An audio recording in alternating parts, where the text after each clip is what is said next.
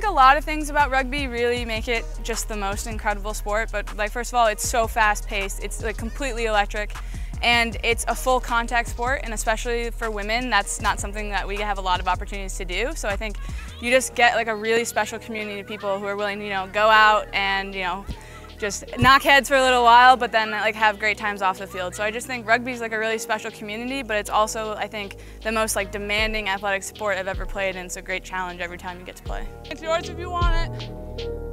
Yeah, yours. Good. No, go, go. You're not. Okay. Woo, yeah. That's fine. Nini, coming right. There we go.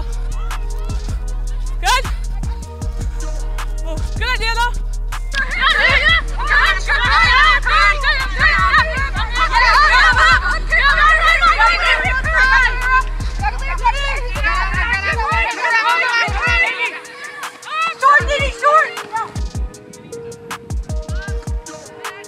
So Premier Rugby Sevens is an incredible opportunity, especially for women. So we've never had a professional rugby league in North America. So for us, this is an incredible opportunity to get some of the best talents in the country and in North America to come out for a weekend to all get to play against each other. So it's a really great opportunity in terms of growing the game of rugby in the United States. And we're all, you know, just so excited and honored to be part of the inaugural season.